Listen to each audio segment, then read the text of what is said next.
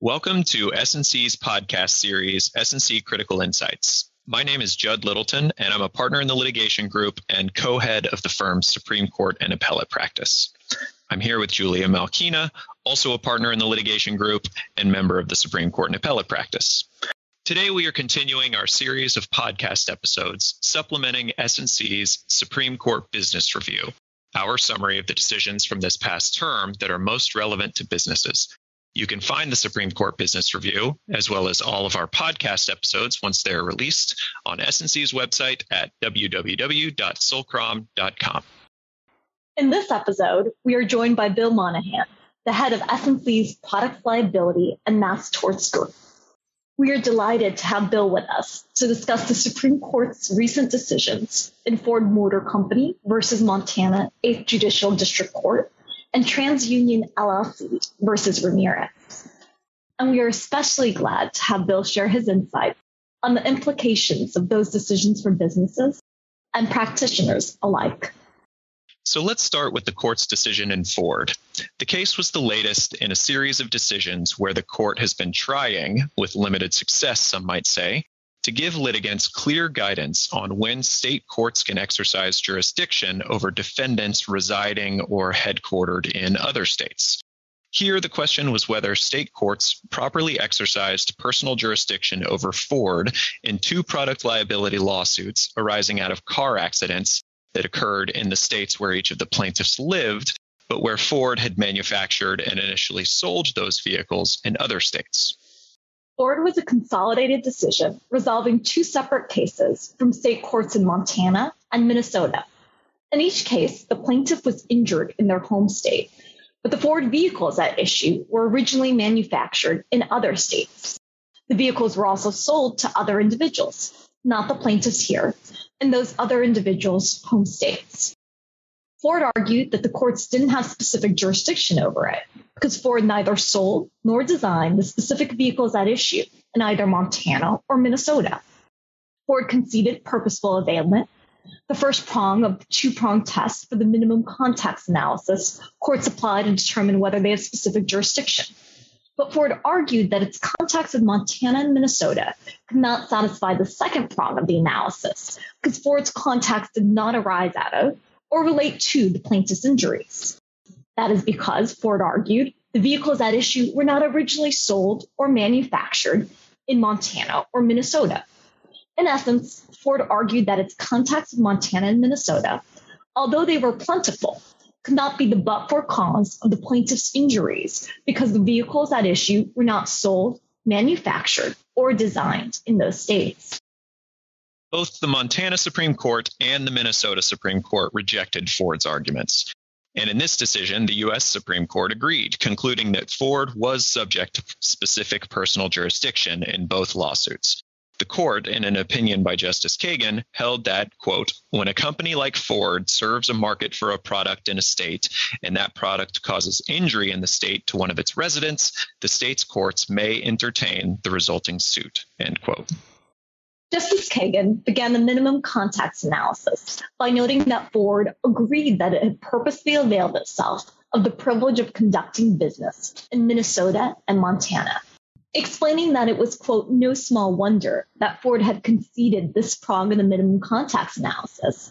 Justice Kagan described Ford's truckload, tongue-in-cheek, of contacts with both states. As she put it, Ford, by every means imaginable, among them billboards, TV and radio spots, print ads, and direct mail, urges the residents of the forum states to buy its vehicles. Justice Kagan also noted that Ford works hard to foster ongoing connections to its car's owners, including by regularly maintaining and repairing Ford cars. Turning to the next prong of the minimum contacts analysis, the requirement that the lawsuit, quote, arise out of or relate to the defendant's in-state conduct, Justice Kagan took on Ford's argument that but-for causation was required to satisfy that prong. Justice Kagan noted that the phrase arise out of or relate to is disjunctive and thus contemplates that some relationships between the plaintiff's claims and the defendant's conduct will support jurisdiction without a causal showing. Justice Kagan then explained that Ford's extensive in-state activities, including the marketing and sale of the same models of vehicles that the plaintiffs purchased and the post-sale maintenance and repair services Ford offers to all customers, were sufficiently related to the product liability claims the plaintiffs were bringing here. As a result, Justice Kagan found that Ford's activities in Minnesota and Montana were close enough to support jurisdiction. Interestingly, Justices Alito, Gorsuch, and Thomas concurred in the result but did not join the court's opinion. Justice Alito filed an opinion concurring in the judgment, and Justice Gorsuch also filed a separate opinion concurring in the judgment, in which Justice Thomas joined. All three justices would have found that Ford was subject to specific personal jurisdiction, but reasoned that a new framework for personal jurisdiction might be necessary for the 21st century, given the jurisdictional challenges posed by an ever-evolving global economy. So with that overview of the decision, let's turn to our expert here. Bill, do you think Ford represents a sea change in the law of specific personal jurisdiction? I don't think so. It's important to keep in mind that this decision is exclusively focused on the second prong of the minimum contacts analysis, namely the arises out of or relates to prong. As Julia noted earlier, Ford conceded purposeful availment, but argued that its extensive contacts with Minnesota and Montana were essentially irrelevant since they were not the cause of plaintiff's injuries.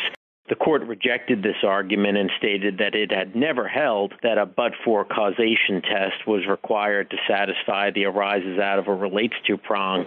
Prior to this case, this but-for argument had gained some traction in at least some lower courts, but while the Supreme Court made clear that but-for causation was not the standard, it did not provide much guidance as to what exactly does satisfy the arises out of or relates to prong, except here, Ford's conduct plainly met it.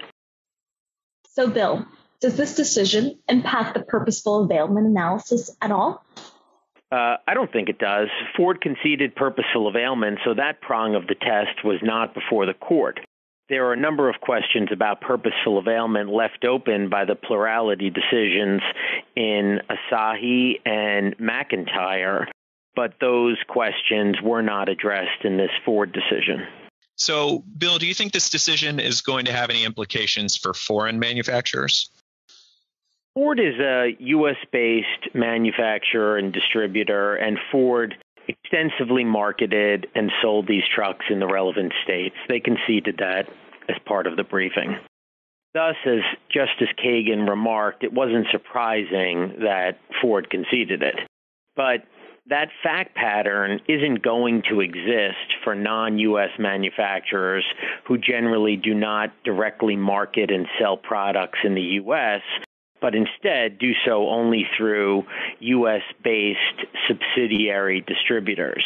It's unclear how Ford might apply, if at all, to a case where a foreign manufacturer utilizes a U.S.-based subsidiary or distributor and does not concede purposeful availment. While I don't believe this decision will have much impact on non-U.S. manufacturers who do business in the U.S. only through their subsidiaries, we'll have to see how the lower courts respond to attempts by the plaintiffs' bar to expand the reach of Ford to apply to non-U.S. manufacturers acting through their subsidiaries. What do you think about Justice Gorsuch's and Justice Alito's opinions concurring in the judgment? How might they implicate where the law of personal jurisdiction is going? I thought their concurrences made sense. Justice Gorsuch points out that the doctrinal framework of personal jurisdiction that originates from the early 20th and late 19th centuries may not have the same resonance in our global economy. Clearly, the way in which the world does business today has evolved dramatically since the last 75 years. And I think they simply point out that the law of personal jurisdiction may have to find a way to catch up in that regard. But how exactly it's going to catch up, that remains to be seen. Well, I'll just have to stay tuned. Thank you for that, Bill. Let's move on to the Supreme Court's decision in TransUnion LLC versus Ramirez.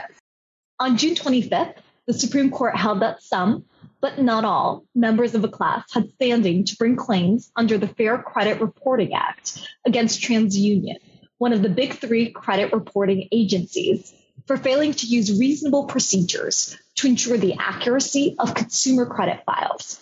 Judd, do you want to give us some background? Sure, happy to. So in the early 2000s, TransUnion introduced a new feature to its credit reporting services that would flag whether a consumer's name appeared on a list published by the Treasury Department's Office of Foreign Assets Control, or OFAC, of individuals who are deemed a threat to national security. Generally speaking, it's illegal for businesses to transact with people who are named on this list. And this feature worked by comparing consumers' first and last names to the names on the OFAC list. Unfortunately, many consumers shared a name with individuals on the OFAC list and were therefore inadvertently flagged by this feature. That's what happened to the named plaintiff, in this case, Sergio Ramirez, who was prevented from buying a car because of a false positive OFAC alert on his TransUnion credit report. Mr. Ramirez filed a class action complaint against TransUnion on behalf of all consumers who were notified by TransUnion that their name matched an individual on the OFAC list. TransUnion opposed certification of the class on a number of grounds, including by arguing that a substantial majority of the purported class, unlike Mr. Ramirez, had never had a misleading OFAC alert shared with a third party. In total, only about 1,800 of the more than 8,000 purported class members had had an alert disclosed to a third party. Nevertheless, a federal district court in Northern California certified the class, and after a jury verdict in the consumer's favor, the Ninth Circuit agreed that the class had been appropriately certified. Supreme Court reversed, holding that the entire class did not have Article III standing to pursue claims against TransUnion. In a 5-4 opinion written by Justice Kavanaugh, the court concluded that the majority of class members who never had an OFAC alert disclosed to third parties did not suffer a concrete harm and therefore lacked standing. In so holding, the court made clear that a statutory violation alone cannot support Article III standing. Rather, plaintiffs must show a concrete injury separate and apart from the statutory violation. The court explained that Article III requires an injury that has a close relationship to a harm traditionally recognized as providing a basis for a lawsuit in American courts, such as physical and monetary harm or cognizable and tangible harms like reputational harm. 4 members of the court dissented, Justices Thomas, Breyer, Sotomayor, and Kagan. So a somewhat unusual combination of dissenting justices, with Justice Thomas joining 3 of the more liberal members of the court. And in his dissenting opinion, Justice Thomas, joined by the other 3 justices, argued that the court's decision was novel in declaring that legal injury is inherently insufficient to support standing. In particular, Justice Thomas disagreed with the court's conclusion that the legislature lacks the ability to create and define enforceable legal rights, regardless of whether those rights, quote, deviate too far from their common law roots. That overview, let's get into some questions for Bill. Bill, jumping off of the dissent, is the court's opinion in TransUnion a novel approach to the question of Article III standing? At least from my perspective, the court's opinion reflects the application to these particular facts of a well-established principle of Article III standing. No concrete harm, no standing. In TransUnion, there was no evidence of concrete harm to the vast majority of class members. No physical injury, no monetary injury, no reputational injury, nothing concrete, and so they lacked standing. That holding is consistent with the court's opinion in Spokio v. Robbins, which held that Article III standing requires a concrete injury, even in the context of a statutory violation, and that the general purpose of Article III standing is to ensure that claims raise a real controversy with real impact on real persons, not hypothetical harms that could have but never actually manifested. So I think TransUnion reinforces some of the standing principles the court had previously announced. And what do you see as the importance of the court's decision for Article 3 standing questions as a general matter? I think there are at least two important takeaways from this opinion. First, the court held that all plaintiffs, including unnamed members of a purported class, must demonstrate that they meet Article 3's standing requirements. Second, the Supreme Court clarified that the risk of future harm alone is insufficient to establish a concrete injury. Rather, plaintiffs, including unnamed class members, will need to demonstrate that the harm materialized or that they were independently harmed by the risk of the harm materializing. So how will these points impact the Article 3 standing analysis in class action cases? I think the TransUnion decision will have a significant effect on the size of putative classes going forward. For example, in products liability cases, consumers who bought an allegedly defective product but never actually experienced physical or monetary harm, they may not be able to establish standing. Earlier, we spoke about the Ford case. Using that case as an example, the two plaintiffs in that case claimed that they were both injured in car accidents as a result of alleged malfunctions with their cars. But consumers who purchased the same model Ford cars and never experienced those alleged malfunctions may not have standing to sue Ford despite the risk of malfunction. Simply owning the same product or having the risk that the malfunction may occur sometime in the future should likely be insufficient to establish standing under TransUnion. Sounds right to me. I noticed that the court expressly chose not to address whether every class member must demonstrate standing before class certification, as the decision here came up on an appeal after a trial and final judgment. So what's your take on that question, Bill? So the question remains open after this decision. Where does it stand now? There has been some disagreement among the circuit courts on this issue, but in light of TransUnion and its clear holding that all members of the class need to establish standing, I think courts may be more willing to address challenges to Article 3 standing at the class certification stage now. At class certification, the named plaintiff's injuries have to be reflective of the injuries suffered by absent class members, and in order to answer that question, courts should have to assess whether absent class members have standing at all. Moreover, at class certification, which in most cases is going to happen after discovery, plaintiffs may need to support standing with evidence as opposed to mere allegations that all class members were actually injured. Thanks very much for your insights, Bill. That's all we have for today. Thank you all for listening to SNC's Critical Insight. For more information about our practice, please visit us on the web at www.solcrom.com. Please also join Judd, me, and our guests for upcoming episodes of our Supreme Court Business Review podcast series.